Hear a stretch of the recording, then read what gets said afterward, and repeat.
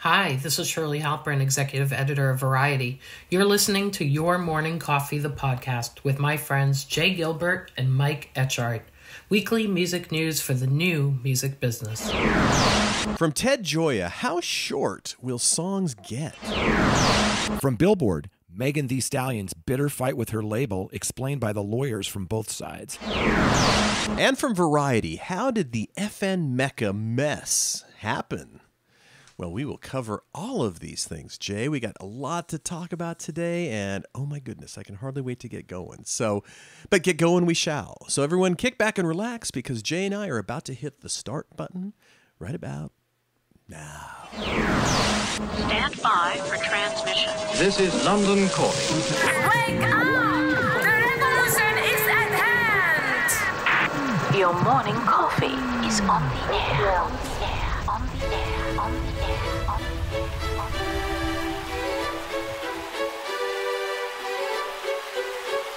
Standing by.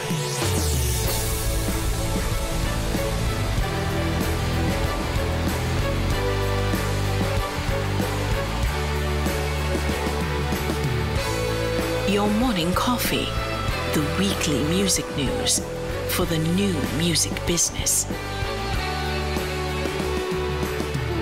It's the highly curated, agitated, advocated, moderated, and liberated digital music information that you need to know. We are your digital music authority. And now from our studios in Hollywood, California, here's your hosts, Jay Gilbert and Mike Etchart.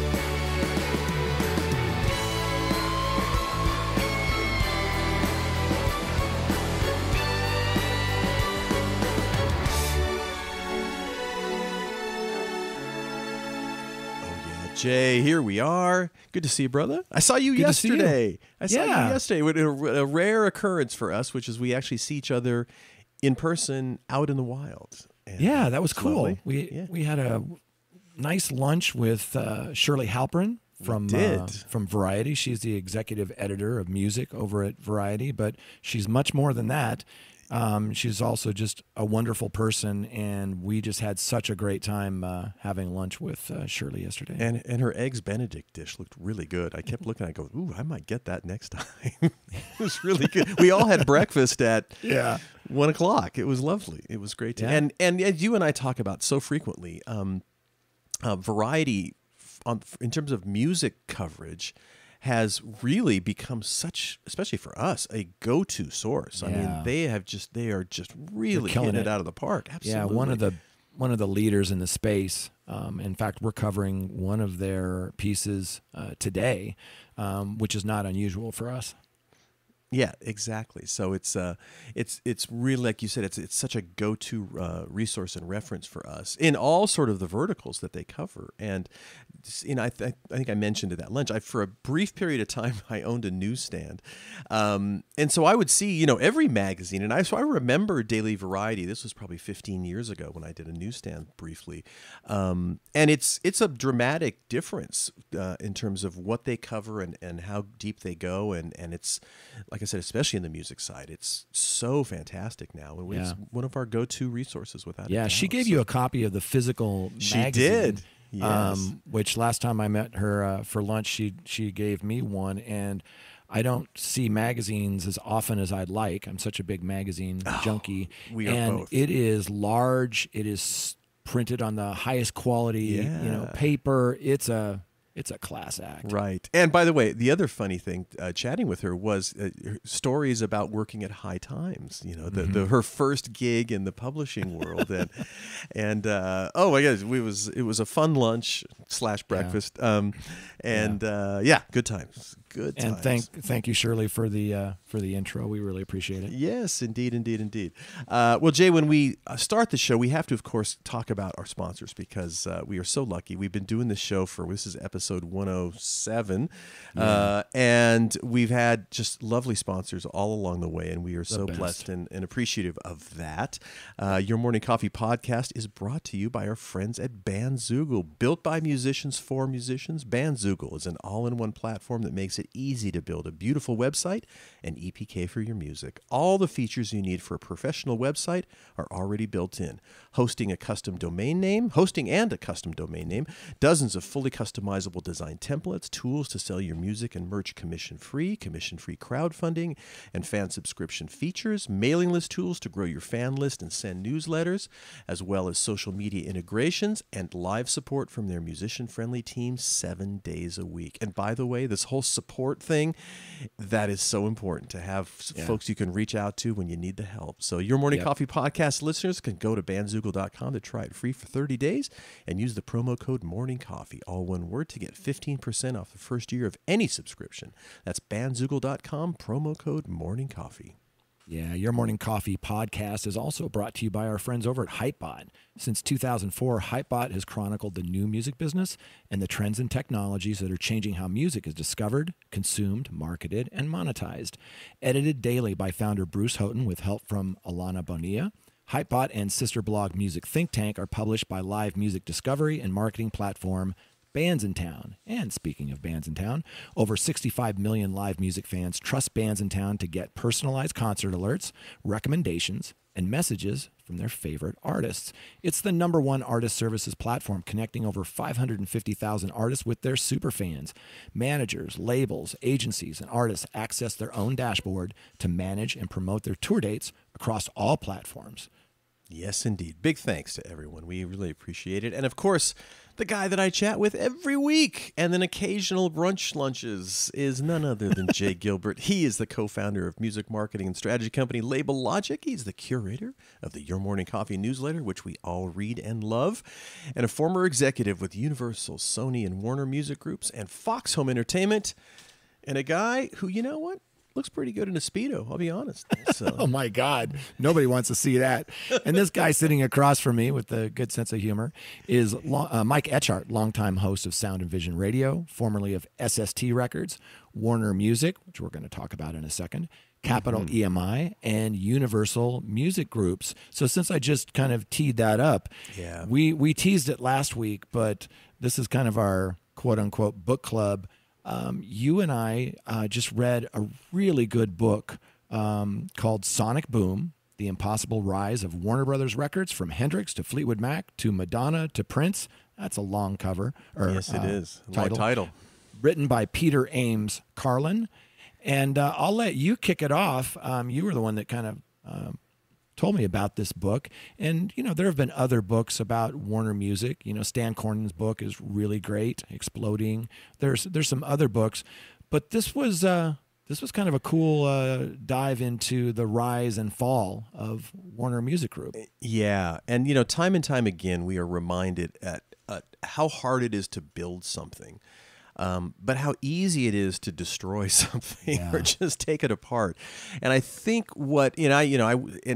it was interesting, you know, for me to read it, because I was there from I worked for the Warner Music Group as a group from 89 through 96.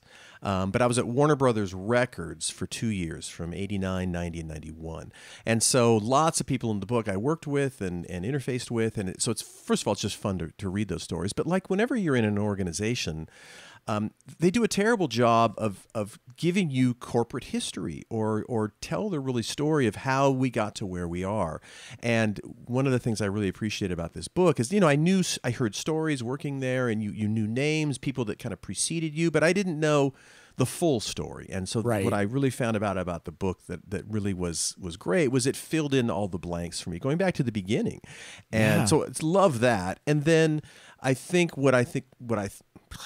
stumbling here on the words, what I really think made the book great was that ultimately the writer got to chat with Mo Austin, the longtime chairman who just passed away. And I had heard he doesn't do a lot of interviews. Absolutely not. You know, he historically always, you know, he did not want to be in the news. He wanted his artists to be in the news, and that's one of the themes throughout the whole book. But at the very end, it mentions that he did a short interview with Mo that was off the record. And then eventually he had a very long sit down, and it was filmed, and it was for 20 hours, they said. And so I think that really informed all the detail in the book. That's just my guessing. And it's, again, fascinating if you know the brief story, which is, he was essentially forced out. And it was when Steve Ross, the head of Warner Brothers, died. Then a lot of folks came in that didn't like the way the record companies were being run. They had so much latitude, and they were so profitable. But that's why they were so successful. And that's why they had that latitude. And from day one, it was about, great music. It wasn't about chasing a one-hit wonder. And he gave his executives, Mo Austin did, the power to do that. And it's just an amazing part of music business history. And, I'd heard for years that this executive, Robert Morgado, took the greatest company in music history and basically burned it to the ground because he thought some of these executives like Mo had too much power, and Mo, up until that point, had answered directly to Ross. Yes. And he, didn't like that. And it's just amazing when you hear of all the artists that they signed and broke and nurtured. Nurtured. That's the real thing that's interesting about it. And they really believed in artistry, and they recognized that sometimes great artists will never sell a lot, but you also attract other artists when you have that. And so they talked a lot about, the Grateful Dead. In fact, when we were with Shirley's a big Grateful Dead fan, and we were talking about, those first few albums did not sell. They stuck with them. Every other label would have punted, and they stuck with them. And of course, they did finally break, and that investment had paid so much over the years, and we've talked about on this program so many times about how important catalog is to the industry, whether it's streaming or physical, and those investments that those executives made back in the late 60s into the 70s that a lot of people would not have stuck with. They paid off multiple dividends. Well, let's talk about a few of these because, if you read kind of the intro for the book, it says the roster of Warner Brothers Records and its subsidiary labels reads like a roster of Rock and Roll Hall of Fame, right? Yeah. Jimi Hendrix, Grateful Dead, Joni Mitchell, Neil Young, James Taylor, Fleetwood Mac, Eagles, Prince, Van Halen, Madonna, Tom Petty, R.E.M. I mean, the list just goes on and on. It is just stunning, the quality of the artists that they were able to sign and break. And they had a lot of artists, they talk about Van Dyke Parks at the beginning, who is just, he's like Brian Wilson. He's like this mastermind. And maybe he didn't have that breakout career like some of these other artists, but he certainly helped, participate in that. And I was fortunate enough, I didn't get to work with a lot of those key executives that they talk about, but I met Mo Austin a couple of times. I had a couple of breakfasts, with Jack Holtzman, who they talk about in the book. Records, yeah, Elektra, and then he was really one of the first guys into technology. Very much so. And before that, before video was a thing, Jack's always been on the cutting edge of those things. And I had launched a digital-only label at Universal in 2004, and I think it was 2004. And I met with Jack, and we had breakfast and talked over those things. And later, he launched a digital label called Cordless, which was pretty cool. My friend Jason Fiber ran that. I remember. And it was just kind of a cool time because it was new. Right now, there's lots of digital labels, but at the time, there wasn't. And so it was kind of cool to interact with someone who I felt like was this icon, in the music industry. Yeah. And reading this book, it just reminded me of a different time when you could develop an artist over time. You could have 2 or 3 albums before an artist would hit, and people were patient. Today, there's a lot of deals that are singles. You have X amount of singles, focus tracks before we'll make the decision to give you a bigger advance and sign you for an album, right? And it's such a singles-based economy these days. It's just a whole different world. Yeah. Well, and a couple of the stories that were mentioned in the book, I actually was observing from afar at the time because I was still in the building, and they tell the story in the book about the Red Hot Chili Peppers, and their deal was ending with EMI, so they were free agents, and lots of labels were chasing them, and they came into Warner Brothers. I remember seeing them come in that day, and they met with Mo, and Lenny Waronker, who was the president, and a couple of other folks, and it turns out, as the book mentioned, that Epic had a higher offer. And so they really liked the vibe at Warner's, but the money was just too good over at Epic. So they went over there, and what happened after they made their decision, as the book mentioned, Mo Austin called each one of the members individually and said, "Hey, at home," and said, "Hey, I'm sorry it didn't work out. But maybe sometime down the road something will happen. But just wanted to say I wish you guys the best of luck, and cool. Congratulations on your deal, and best of luck." Well, they get over to Epic as they're about to sign, and suddenly things are changing a little bit, and the deal isn't the deal that they really thought it was, and they decided to come back. And so, maybe those 4 phone calls, maybe they would have stuck it out had those phone calls not happened. You never know. But, that personal touch, it was so important. And then the other thing they mentioned was, a fan of the label, a kid in his bedroom. They talk about looking at all those records that came out and recognizing that a lot of his favorite records were on Warner Brothers or Reprise.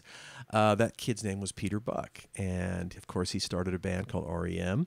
And when they were free agents after their IRS deal ended, they knew one place they wanted to go to, and that was Warner Brothers Records. And again, those were decisions that were the artists that were signed in the 60s. This kid saw them, Peter Buck saw them, and decades later he came over, and it's building that empire, which is slow, and you have to be patient. And again, in that scenario, Steve Ross protected those record labels, Atlantic, Elektra, and Warner Brothers. And you need that. You need that vision, but you also need that protection. And so you just don't see it anymore. When it all melted down, a lot of those executives went over to Universal, where I worked.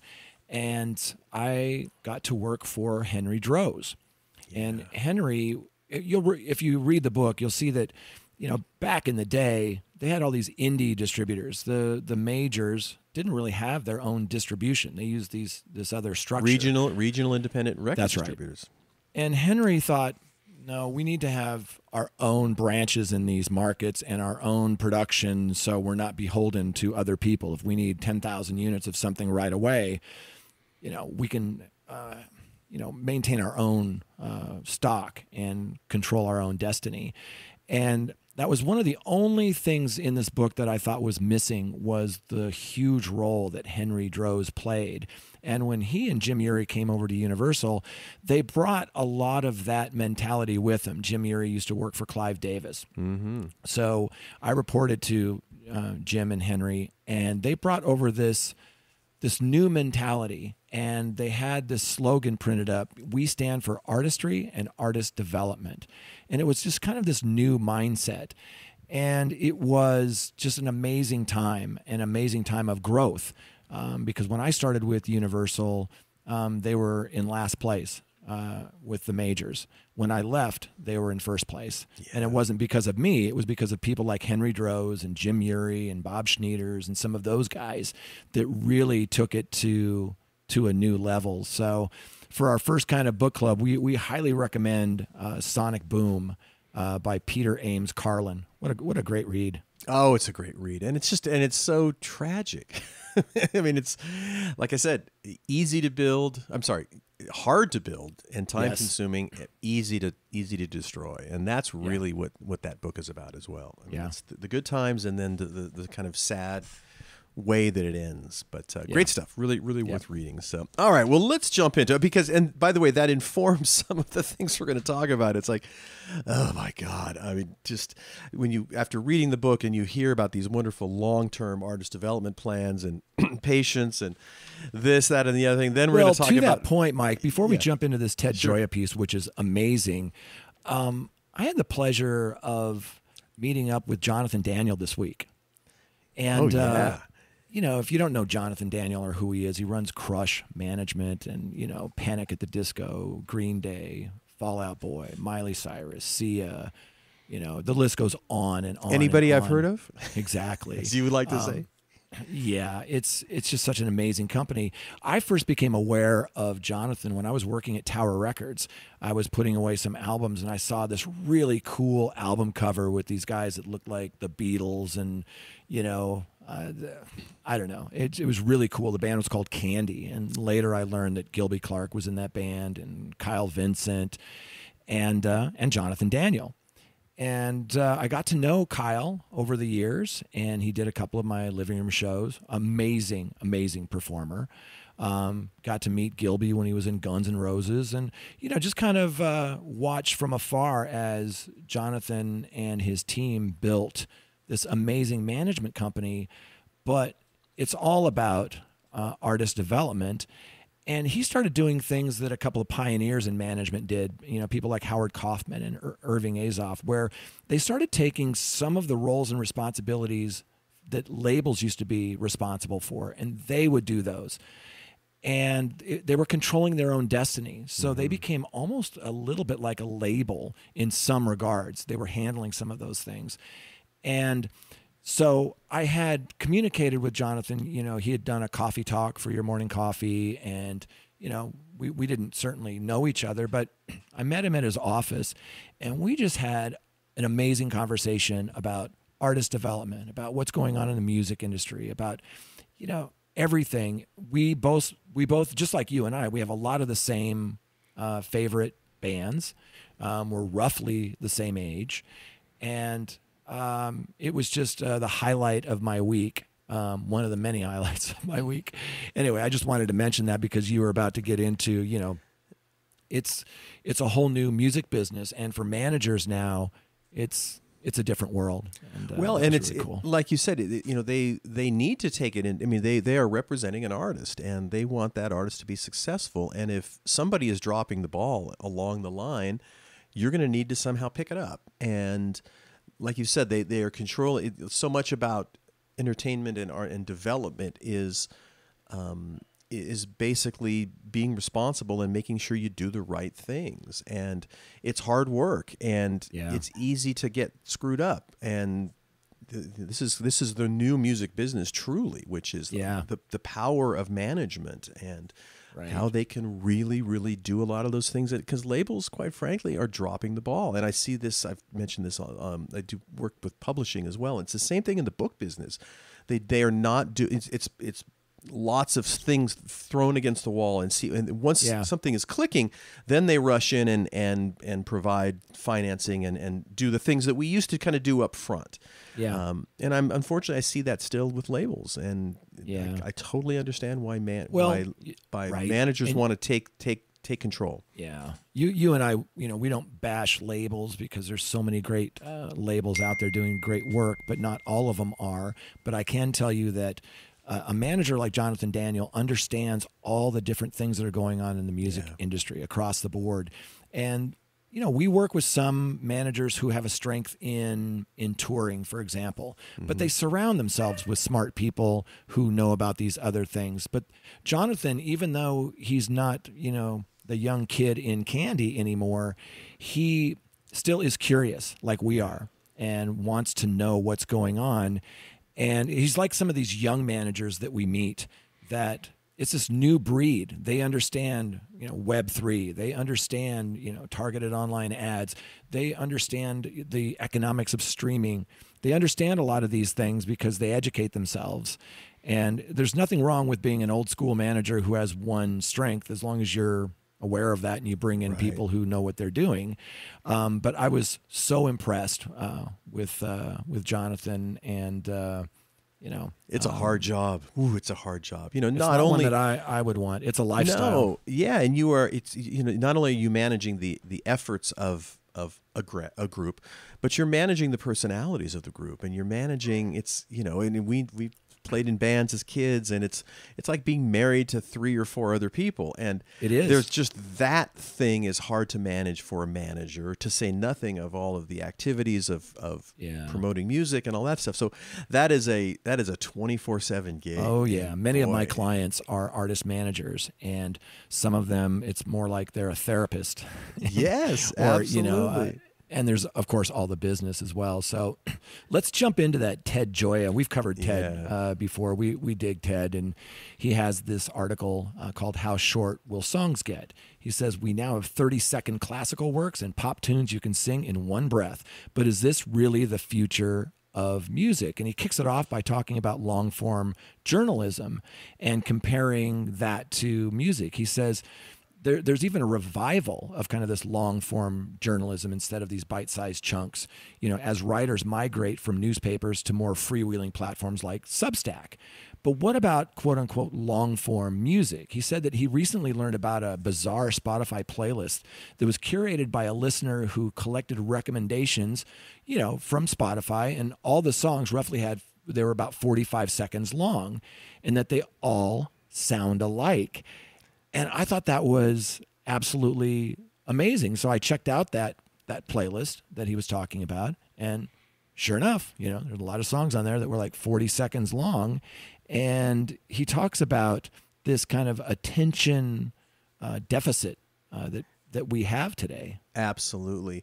As he says, bite-sized formulaic songs are everywhere. And it's not just AI that's making them. Real flesh and blood musicians are composing in formats shorter than a New York minute. But here's the key point. Humans are increasingly writing these blink-of-an-eye songs to please the algorithm. So I've never seen the phrase doom loop. He said, this is truly a doom loop. Musicians are rewarded for servicing the algorithm, and the algorithm is designed to punish everything fresh or creative or different from the prevailing formulas.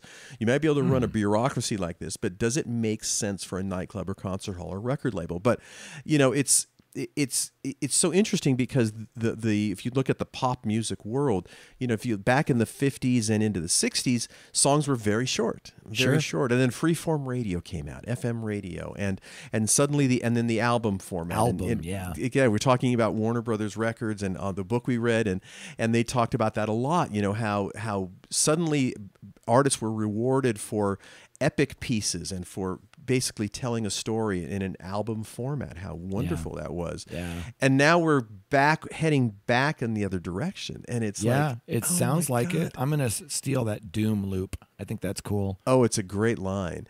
He does talk. He's got a couple of really interesting graphics in here.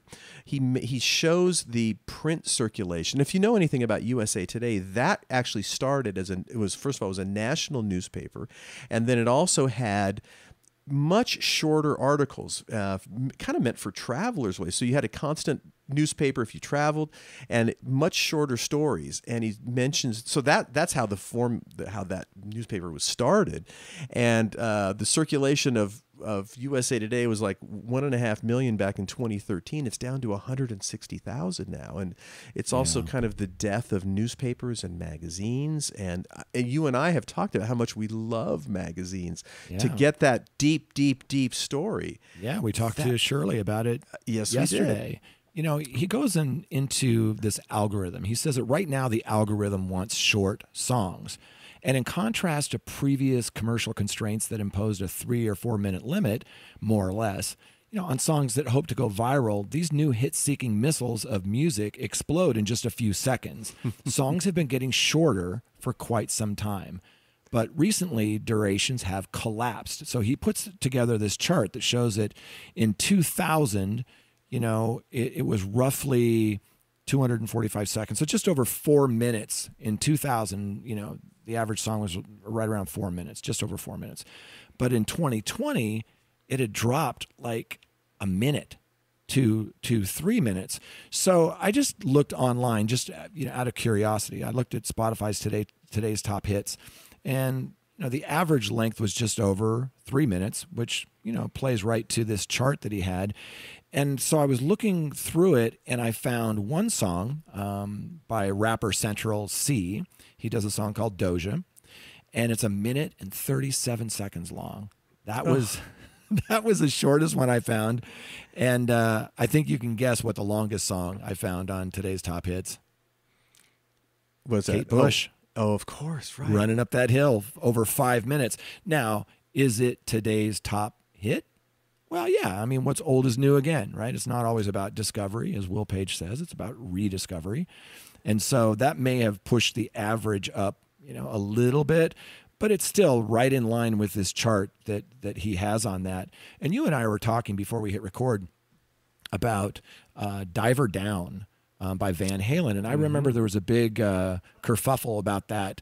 I was working at Rising Sun Records and Tapes in Salem, Oregon, and that was the last album I can remember that was released with an 8-track. So there's cassette, 8-track, and vinyl on Van Halen's Diver Down.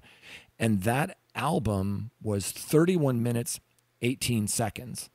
That was pretty short, and there were some cover tunes on there too, but it was still considered an album.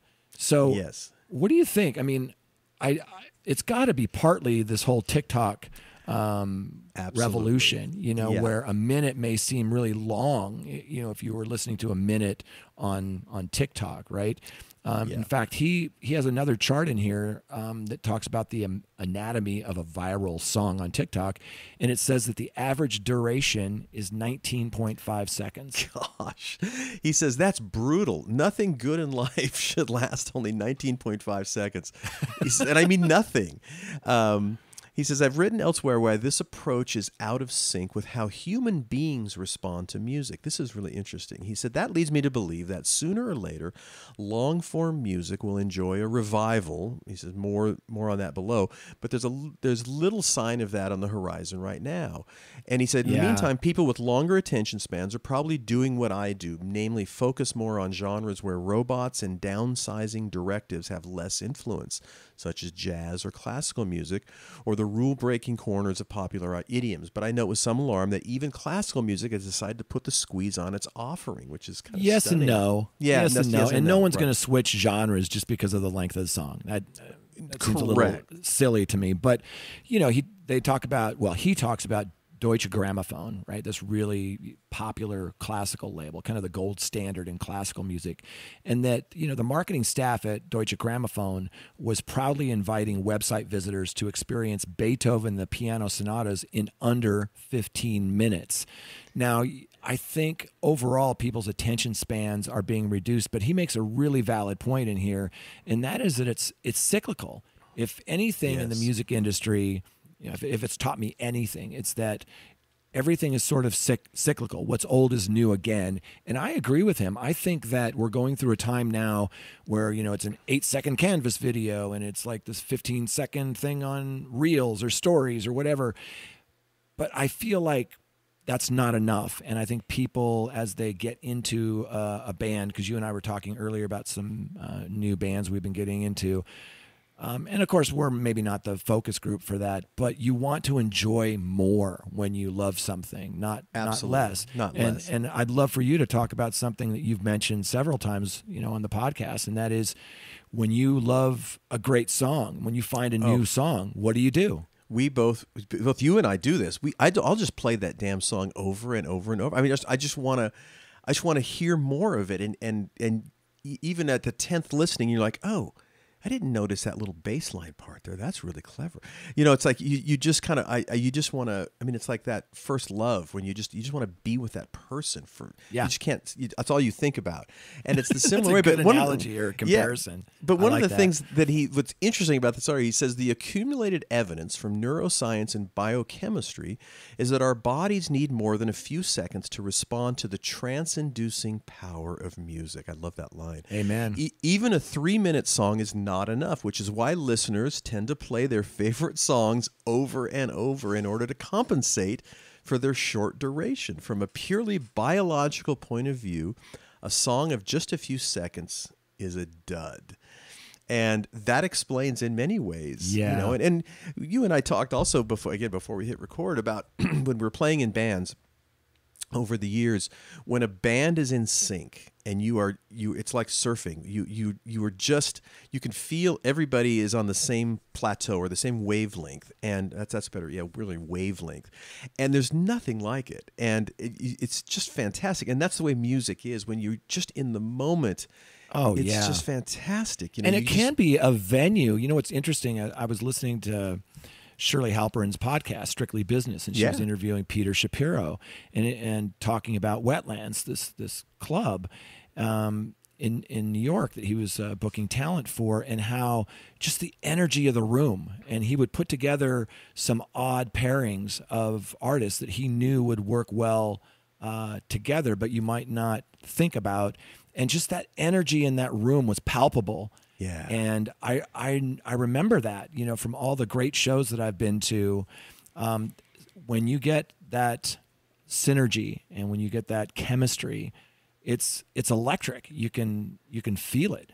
Yes. And you can, and also you can feel it when it's not, when you're in a band or when you're watching a band or an artist, you can tell when they're just, or I can Bailing tell, it in, or just out of sync, because sometimes it just happens, for whatever reason. So, anyway, back to the article. Yeah. He says, so who wins this battle? The algorithm or the human organism? Big money is now getting wagered on the algorithm, but I'm not so sure that this is how the story ends. He says, my hunch is that a short attention span is an obstacle to musical enjoyment, not its source. It's like the difference between looking at the menu in a restaurant, which experts tell us ought to be a quick, easy process, and actually enjoying the meal. If you study the greatest restaurants, you realize that the menu is short, but the meals are long. I like that. I love that. He says, I fear the music business has gotten those two things confused, making the experience of enjoying the song too short while creating a drawn-out process of scrolling through the menu to find it. Yeah, but I don't think the music industry is choosing this. I think the young people who are most of the consumers of music, they're choosing these platforms, like TikTok, for example, that has this. But again, that doesn't mean that this is the way that the industry has to be. No. And we've been talking a lot about TikTok and TikTok music and becoming a label and a distributor and all of these things. But I am hopeful that it will be cyclical and the longer form will come back. And Ted says the same thing. He goes, am I a fool to deny these trends? He says, time will tell. But right now, the ultra short tune is in ascendancy. It's rising. And most of the music business is running in lockstep to follow the trend, like we just mentioned. So in an age of algorithms, trends feed on themselves, repeating and repeating and repeating. That's obvious even to me, he says. So this was a really interesting piece. We've talked about, just how songs have been getting shorter and shorter, and it's the old adage, don't bore us, get to the chorus, right? Like you would always have a radio mix of songs, right? And now you're having these streaming mixes of songs. And it's fascinating to watch, and he talks about how Warner Music has these 30-second, classical pieces and things that you seem counterintuitive. But let's see how all of these things play out. But that the one takeaway for me was that chart that just showed over the last 20 or so years, a minute being shaved off, the average duration of a track. Yeah. Well, fascinating stuff. It's and again, one of those things where you don't necessarily think about it, or I don't think about it all the time, but when somebody points it out, you're like, yeah, when I look at my my Shazam list of songs that I've just discovered and like, they are getting shorter. They really are getting shorter. So, well, I'll just have to listen to it that many more times in a row. That's exactly right, and I do, and continue to do. The next story, Jay, is from Billboard, and this story came out actually after the newsletter was sent. But I know you and I applaud this. It's such an interesting story that it was worth talking about. But it will be in the newsletter next week for folks to read exactly. This is Megan Thee Stallion's bitter fight with her label, explained by the lawyers from both sides. Oh, that's an interesting story. And you and I love hearing about music industry lawyers. There's always things to learn there that you may not get from the headlines. There were a lot of headlines about this story, Megan Thee Stallion and her fight with her label, but some of them were really inaccurate because they jump on one part of the battle and they amplify that, and you miss out on some of the details. So this was written by Bill Donahue, and it's from Billboard Pro. And again, to your point, it did come out after your morning coffee was sent out yesterday at 5 a.m. But we felt it was important enough to go over because as Todd Snyder sings in his wonderful song. Or no, it wasn't Todd Snyder. It was Ricky Warwick. There are 3 sides to every story: yours, mine, and the truth. Sorry, Ricky. And that's kind of what this is about. And I'll just kick it off with, they talk about the claims about a leaked album, right? And millions of unpaid royalties. Megan Thee Stallion has been fighting this for a couple of years now with a record label, a 1501 Certified Entertainment. And it's getting really ugly. To understand where things stand, Billboard chatted with the lead attorneys, not together at the same time, on both sides, and they didn't mince words, right? Megan Thee Stallion has long been at odds with the label over a record deal she calls unconscionable. But things heated up further this week when Megan filed a new complaint seeking more than $1 million in damages and suggesting that her label might have even leaked her recent album, Traumazine. The 2 sides have already been battling in court for more than 2 years, but the attorneys for both sides, if that's any indicator, this fight isn't ending anytime soon.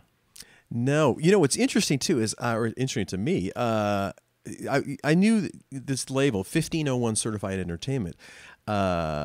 I wasn't really familiar with that label, so thankfully, of course, we have Google. It does mention the owner later on in the article, Carl Crawford. Now, that's a fairly common name, Carl Crawford.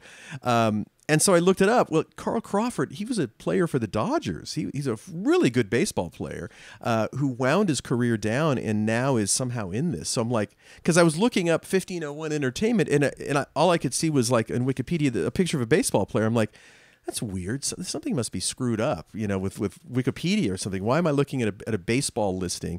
Anyway, so interesting. Somebody I'm very familiar with, Carl Crawford. But yes, it is. And how many times have we seen this, by the way? Which is an artist signs their first label deal. Is it the most fair deal? Usually not. It's not. But she's, of course, super, super successful. So it's not surprising that. Yeah, but how does she get super, super successful? I think there's 2 sides to this, right? One is that the label will claim, look, we invested in you. Yes. We put our marketing and our relationships to work globally. Yep.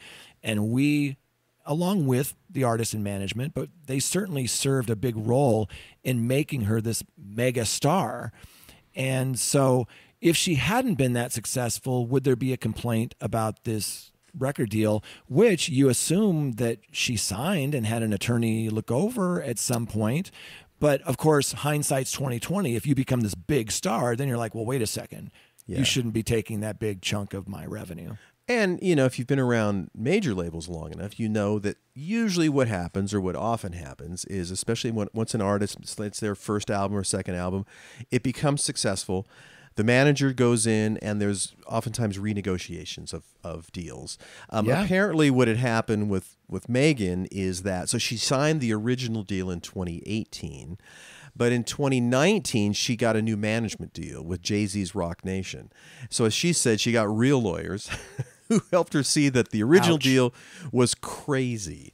Now, not surprisingly, 1501, the label, strongly denies these allegations. And Carl Crawford, the former baseball player, discovered, developed, and, as to your point, fully financed her early career and gave her sustainability more than and sustained sort of, artist development more than was typical for a new and unknown artist. The label says Megan and Rock Nation are merely using baseless litigation as a vehicle to escape a deal she no longer likes. Yeah. We see that every now and again. Yeah. Yeah. This isn't the first time we've heard a story like this. It just gets, I wish they could sit down over a table and work things out, without this big fight. But that, the fight really, over, whether she was unfairly blocking or being unfairly blocked from releasing music. So like in March 2020, she sued and won a temporary restraining order from a judge allowing her to release her EP Suga. In 2021, she won a similar order in the same case, green-lighting the release of a remix of the BTS song Butter, which she was the featured artist on.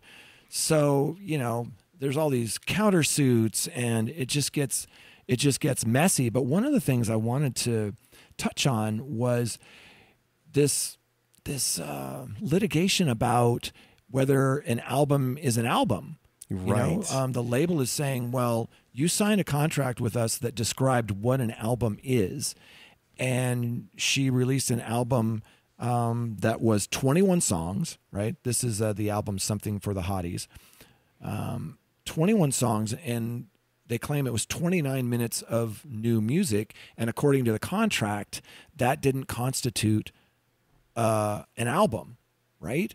Yes. So I don't, I'm not a lawyer. I didn't see the contract. But if you sign an agreement that this is what constitutes an album, then you should be held to that. Yeah. Well, and this is something we've talked about a lot as well in the past, which is the kind of changing faces of releases, how the album has changed. And then we talked about the Ted Gioia article on how things are getting shorter. But I think the most interesting thing apparently is that in her, and we've talked about in the past, what is an album now? How many songs is it? And apparently, though, in her deal, it calls out what an album is. And they are saying that's not according to the terms of the contract. Maybe it is an album for most people, but it's not according to this contract. And I think that therein is, and we haven't seen the contract, so who can say? And one of the that's other certainly things, what they're saying. Sorry, one of the other things she talks about is that the album that she turned in, Traumazine, that was leaked. And in the new complaint, she says the leak came just days after she handed the album over to 1510, and that it forced her to release the album early to avoid lost earnings, lost chart position, and lost data. Crucial there. Now, the label flatly denies that. And she, to her credit, she hasn't come right out and said that the label did it. She just said, that it was leaked after she turned it in to the label. And not to take the label side on all of this because, again, there's three sides to every story, but it's counterintuitive to think that a label would want to leak the album because that would only hurt them. I'm not sure I see the logic in that leak.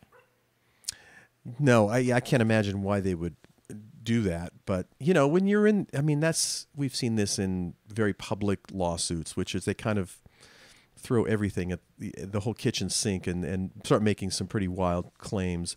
What's happening, though, in the months ahead, the case is going to move into discovery with depositions from all the key players. Both sides have filed motions over the past week seeking such depositions, though how and when the extent to which those sit-downs happen already being fiercely disputed, not surprising in these sort of things. It's...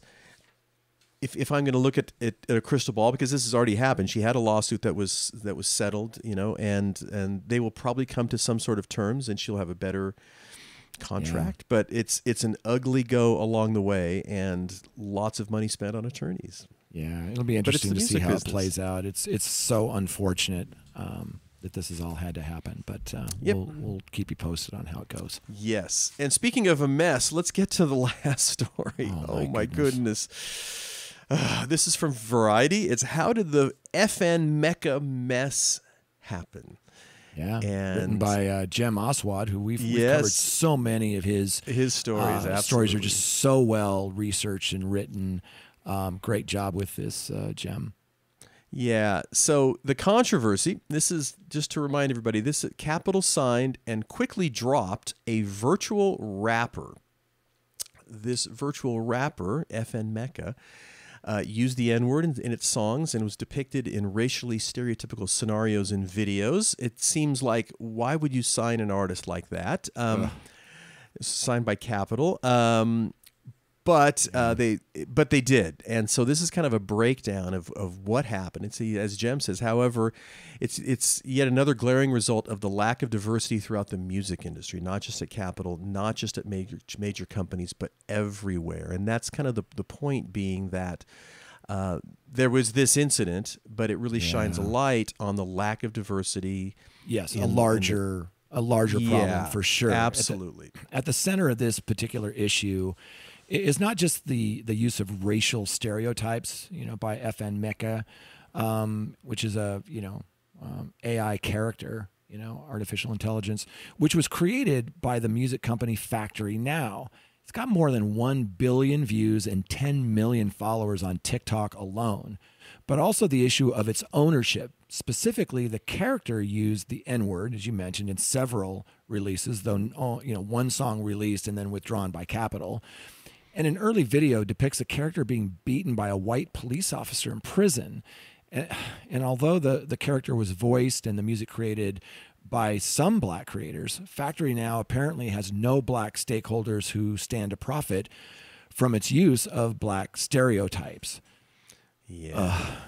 It's just, oh God, you're just reading this and it's like, I mean, the whole thing is just such a bummer. I don't know how else to say it. It's, first of all, we're talking about AI artists, but those AI, somehow they have 10 million followers on TikTok alone, 1 billion views. And then you bring in all of these other things. I mean, it's just, especially after reading the Warner Brothers book where you're talking about this loving nurturing of artists, flesh and blood artists, and then this. So one of the things that, though, of course, was mentioned as there was posted on social media, we find a fault in the lack of awareness in how offensive this caricature is, the activist organization Industry Blackout wrote in an open letter, which also called for the donation of any funds expended by Capitol on the project to charity and the budgets of black artists on the label. It is a direct insult to the black community and our culture. An amalgamation of gross stereotypes, appropriative mannerisms that derive from black artists, complete with slurs infused in lyrics. And, so to their credit, Capitol jumped in pretty quickly and they had an official statement that said, we offer our deepest apologies to the black community for our insensitivity in signing this project without asking enough questions about equity and the creative process behind it. We thank those who have reached out to us with constructive feedback, like you just mentioned, in the past couple of days. Your input was invaluable as we came to the decision to end our association with the project. So how does this happen with Capitol, which is owned by Universal? And as Jem points out, at first glance, the project's immediate appeal, in the 2022 music industry is obvious. Hip hop, TikTok popularity, NFTs, and gaming. Not only did FM Meka have 1 billion views and 10 million followers on TikTok, it was the platform's ambassador for its first NFT drop. And I looked that up, and the NFT that I saw on, I'm a member of Sherry Hu in her DAO. And I looked it up in the database there, and it was like $127,000. So, it's not nothing, right? And, there have been these lucrative, high-profile branding deals with Amazon and Microsoft's Xbox for FN Meka. And, that first Capitol release, a track called Florida Water, that was announced on August 14th. So this is pretty recent. And they announced it as the world's first AR artist to sign with a major label. Artist, influencer, and Web3 resident, all in one. So, they say that FN Meka blurs the line between humans and computers. And all of that is true. But I think, as Capitol said, look, we didn't dig deep enough to see that who was creating this AI-generated, quote-unquote, artist, which is black, that there were black people behind it. Now, the company behind it claims that they have a very diverse team. On the other side, they're claiming that they really only had, one person of color.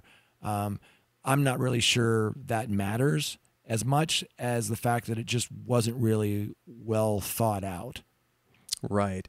As Jem points out, sources close to the situation acknowledge that Capitol's primary error was a failure to sufficiently vet that some previous works, not to mention the character and company's ownership, before embarking on the project. They also noted the relatively new nature of the deal structure.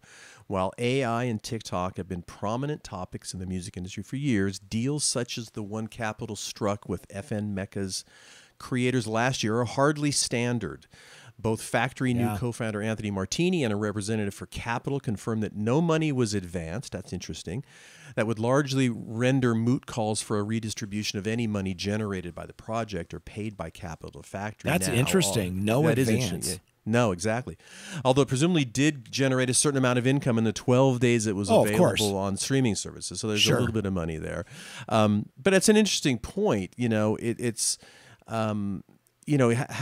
are these deals these are not artists. Yeah, if it's not a real person. But let's not forget there's real people behind these things. And I think what really complicates this is that this company, Factory New, is being approached by this Houston-based rapper, this guy named Kyle the Hooligan, and he posted on Instagram that he wasn't paid for his work, that he voiced some of the FN Meka vocals.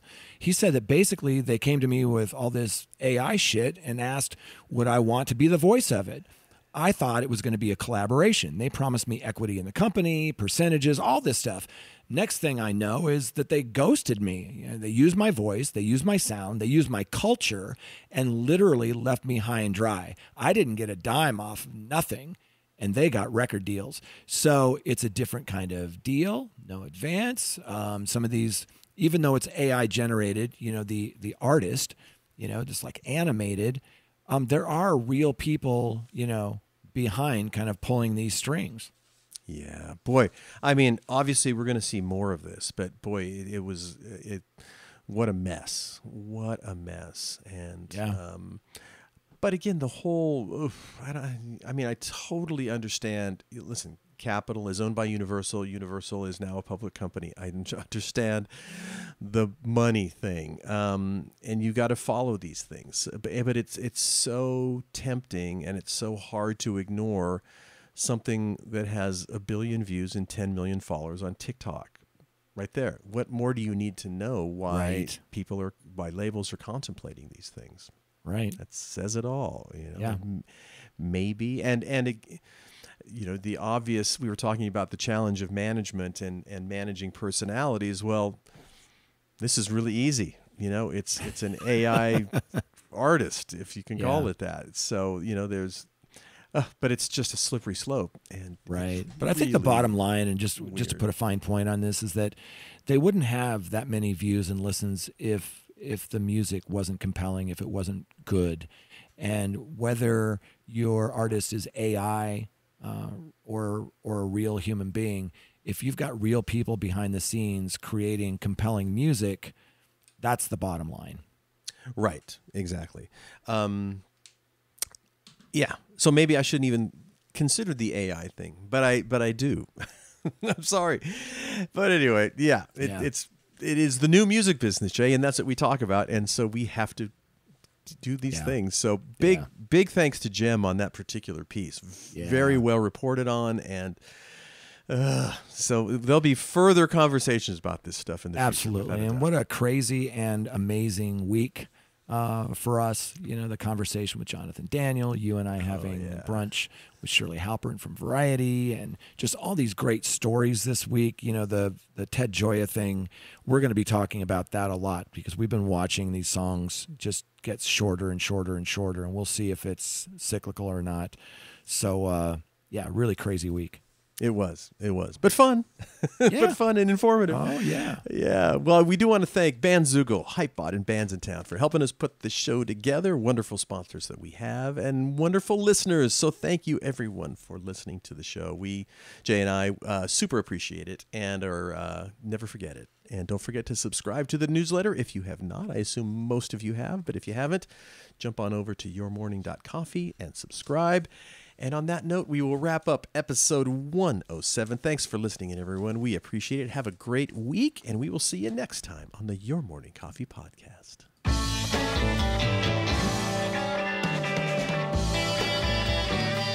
You've been listening to Your Morning Coffee, the weekly music news program for the new music business. Join Jay Gilbert and Mike Etchart next time for the digital music news you need to know.